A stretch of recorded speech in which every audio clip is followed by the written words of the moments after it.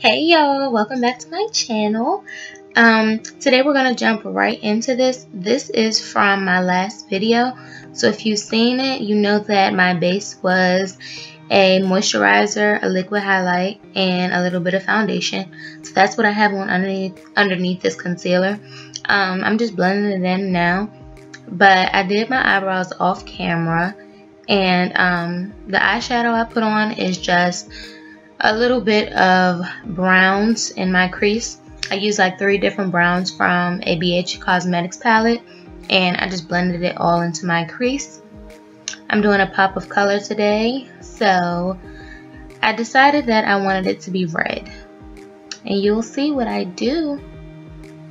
But right now I'm just blending in this concealer as good as I can, making it as seamless as possible.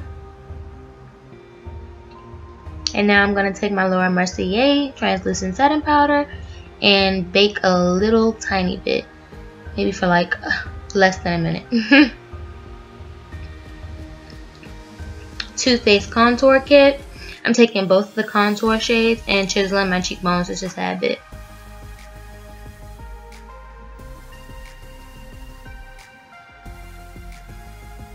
I like to go around my jawline. It just chisels those as well. And then I take the excess that's on the brush, and I use the lightest contour shade to go over the translucent powder under my eyes so it's not so white. And then I take the same brush, and I find that contouring my nose like this is so much better.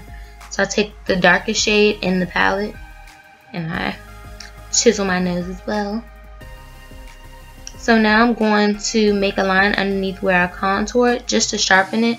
So this is what the powder does. It just sharpens your contour that you already did if you got it a little bit messy.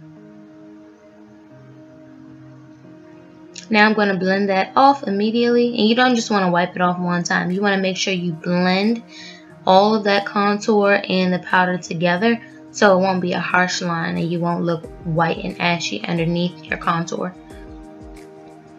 That's the BH Cosmetics palette I use for my eyes. And now I'm just going to take like a dark brick red and put it under my waterline.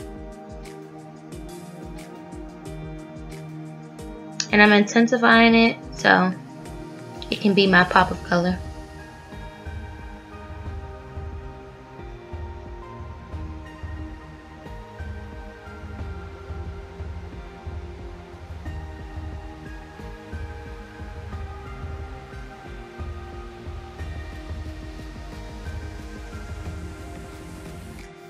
Now I'm taking a transition shade that I had already used before, and I'm just blending that into my crease again to blend all the colors together.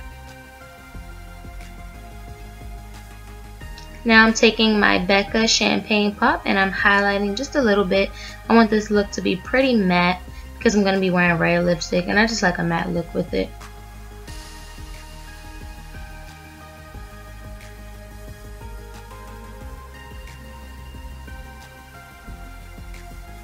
So I'm spraying with my Urban Decay setting spray, and it was going crazy all over the place.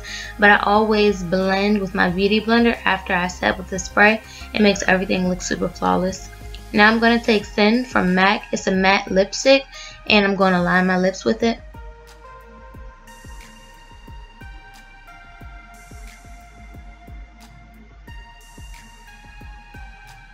And now on my lips I'm going to take Ruby Red, something like that, Ruby Woo, Ruby Woo, and put that on my lips.